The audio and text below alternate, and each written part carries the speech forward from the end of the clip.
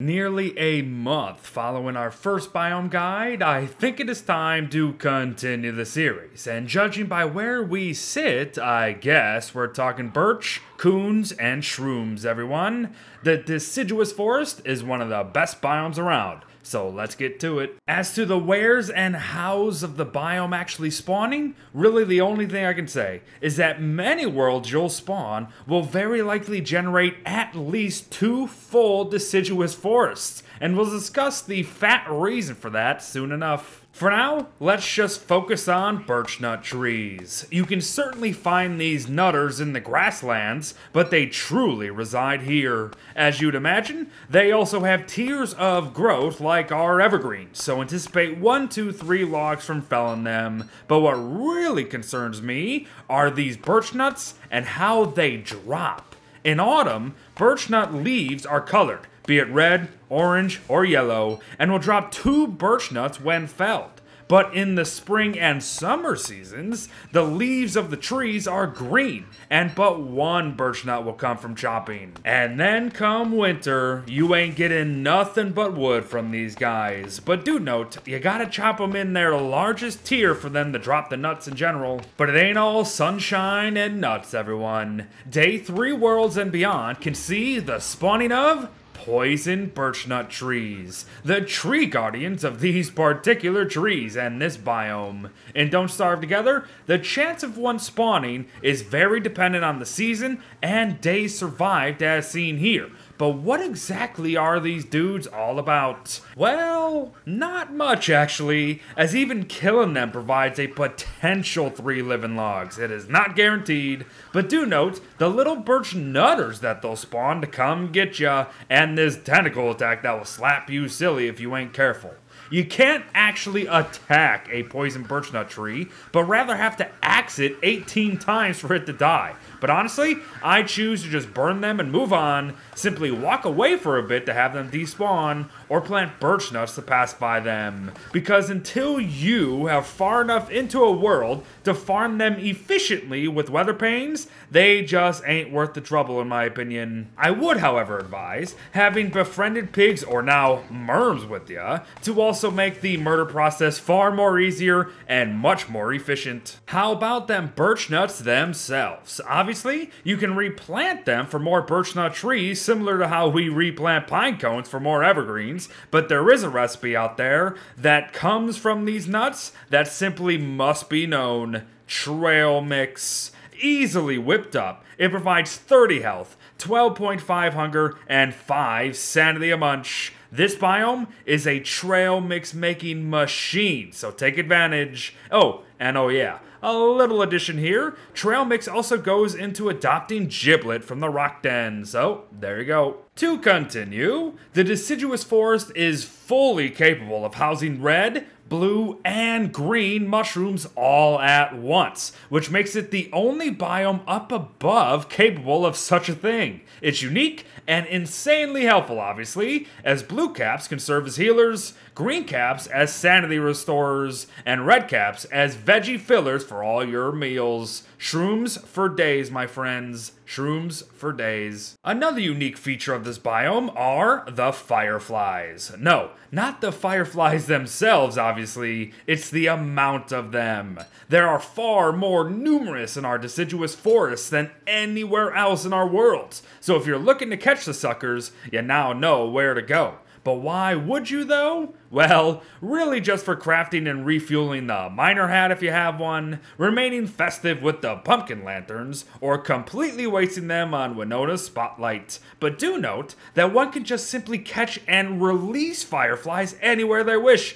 to provide light sources all about. And this is pretty nifty for any base, but especially cave basing. But how about more exclusives, like the hollowed stumps? Hollowed stumps only spawn in deciduous forests, and house what are known as cat coons. Each only hold a single cat coon, but something unique occurs following the cat coon's death. Well, 9th death, actually. Cat coons respawn from their stumps every couple days, so it will take a while, but kill one 9 times and its stump will truly become hollow. You can then hammer it for twigs and logs, but I would just leave it, as for many, many days later, they actually do regenerate within Don't Starve Together, unlike in Solo Don't Starve. But speaking of hammering though, you can also do this to normal stumps for a select choice of loot as seen here, but I really wouldn't recommend it. Cat coons can be very useful to ya. Cat coons are neutral creatures for the most part, but will kill plenty of smaller critters dotted about. However, you Weber and or Wartox players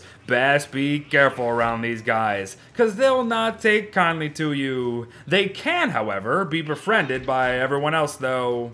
One can use simple twigs, grass, petals, or perhaps them birch nuts we have to befriend them, or we can just shove the occasional fish down their gullets. Whatever the case, what you see here is what you'll potentially get regardless. Honestly, some pretty darn good stuff can come from feeding these cats, but it's up to you whether the process is worth it, because you do gotta wait for their hairballs each time. And oh yeah, befriended cat coons don't like unbefriended ones, and vice versa. Be careful to leave trinkets around them, as they'll steal them right from under your nose, and note the meat drop plus a 33% chance at a cat tail upon their death. Cattails go into 3 things. The cat cap, which is a winter clothing item with only 60 insulation, so it is completely worthless. The adoption of Kitty Kit from the Rock Den, which is also debatably worthless. And the unique Tail 03 cat, a ranged weapon that has 175 uses, does 27.2 damage, and has a chance to pacify animals,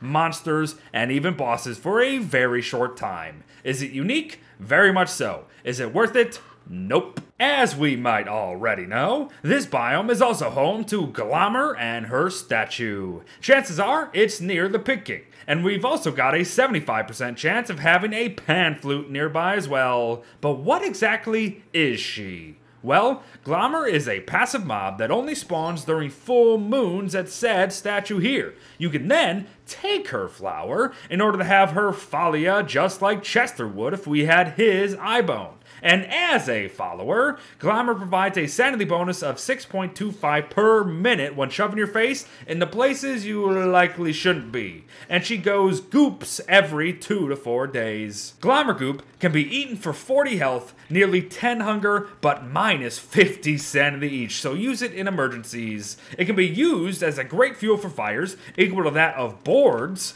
is equivalent of manure while fertilizing, or can be used to adopt Glom Glom, and thus steal Glommer's baby for your own, and that's absolutely wonderful. Oh, and killing Glommer also raises your naughtiness by 50 points instantly, so Cramp Eye be coming for you, friends, so get that sack. As alluded to previously, the reason for 2 separate biomes is this guy right frickin' here. The fat man himself, the Pig King. He typically spawns in grasslands, yes, but said grasslands can certainly and will be at the start of deciduous biomes or smack dab within them. If you're looking for him, then I'd certainly sniff around the birch nut first. And oh yeah, expect plenty of pig houses dotted about this biome too as a result. But 2 last notes, both involving the white stuff more or less. Come winter, the loot stash can and will spawn in either the mosaic or deciduous biome. So keep an eye out if you're looking to murder an evil Santa this Christmas. But of course, if you want his sack, you gotta find a key. And the no idea are exactly that.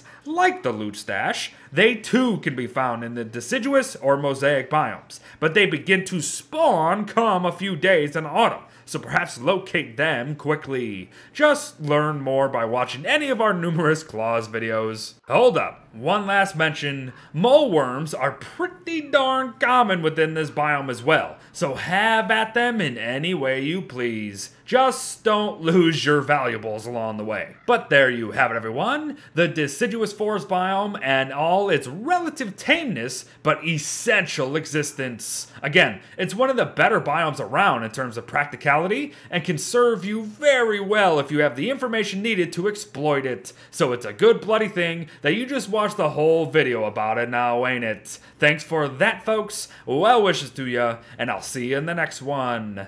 Bye-bye.